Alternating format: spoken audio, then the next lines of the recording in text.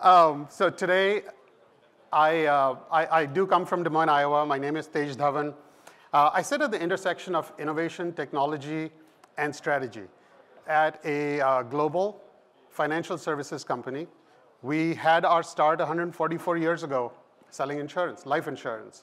As that grew into 401k products, other retirement products, we started to deploy those assets. So the 632 billion John referred to are our customers' assets under our care that we deploy around the world, 80 plus countries, and we have to do so amongst all of those regulations. So with all the optimism around AI, with all of the challenges that you just heard about regulation and how it affects financial services and insurance, the case study I'm going to talk to you about is not deploying something, but decommissioning something. Why? And the reason for the why will become clear in a few minutes, but I want to talk to you a tiny bit about where I come from. So I've only been at Principal for about 5 years. Prior to that, I tried to help get the startup community get going in central Iowa, which is what brought me to another MIT program called REAP. Prior to that, I had a tech startup for 16 years running out of Des Moines, which served the prison industry. So I've gone to jail a lot, just not to MIT. But essentially, we collected a lot of data and tried to come up with predictions. When we sold that company in 2010, that's when I had this interest, and long story short, I ended up at Principal. So asset management, the 632 billion, all of that money is invested on our customers' behalf by investment analysts, by investment professionals who consume data. So about 6 years ago, if you're looking at the generative AI waves of technology, today being fourth, 6 years ago was the first wave.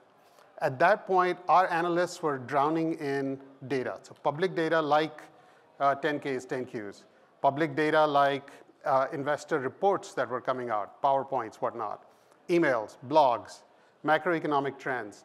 Things like that were causing more and more human interaction with those unstructured and structured data elements.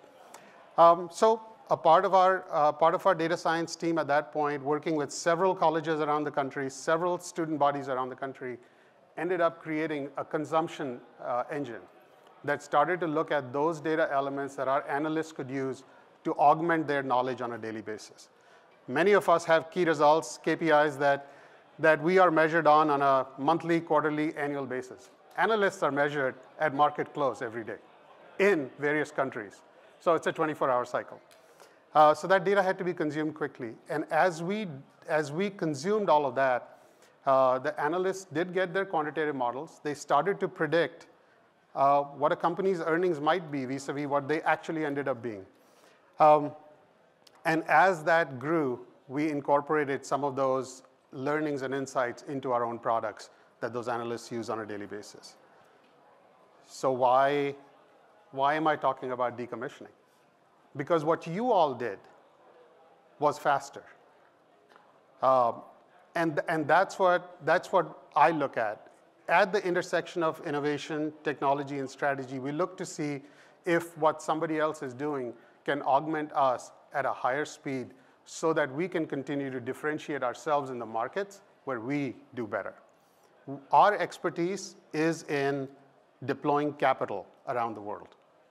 So if your products, your innovations help us succeed and create those insights quicker, we will adopt those. So my interest, and my colleague Sean Johnson, who should be here shortly if he's not already, our interest is in talking with those of you who have specifically looked at these markets and figured out things to do better, faster, quicker, cheaper, maybe. And we want to learn. So I'm available. I will be around, and I look forward to talking with all of you. Thank you.